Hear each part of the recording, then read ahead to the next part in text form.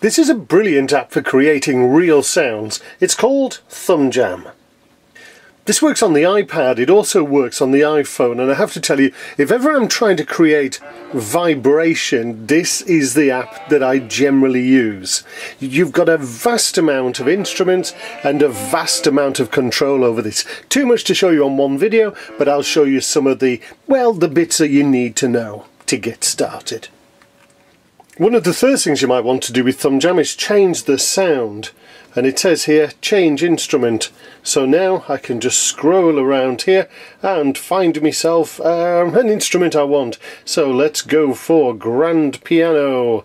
And all of a sudden it's turned into a grand piano.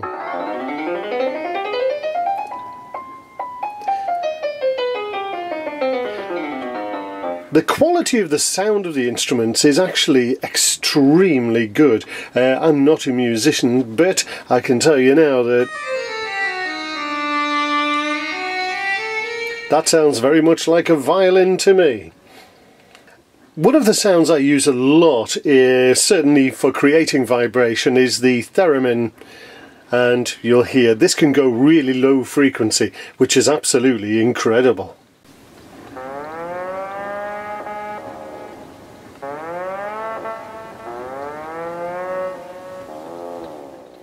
You'll get some really nice low frequency sounds and high frequency as well.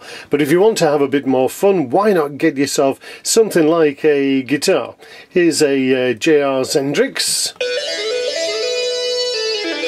Now this is another feature that I'd like to show you, and that is pitch bending. All you need to do is basically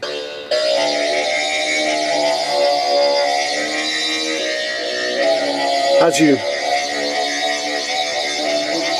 move the iPad, it works on the accelerometer and it can bend the pitch of the notes for you. Another nice feature about this is what they call increasing or decreasing the span.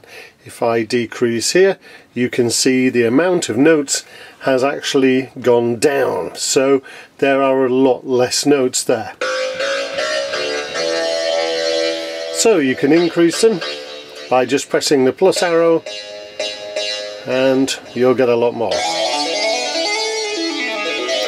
If you want to change the actual pitch, the octaves, go really low, go up,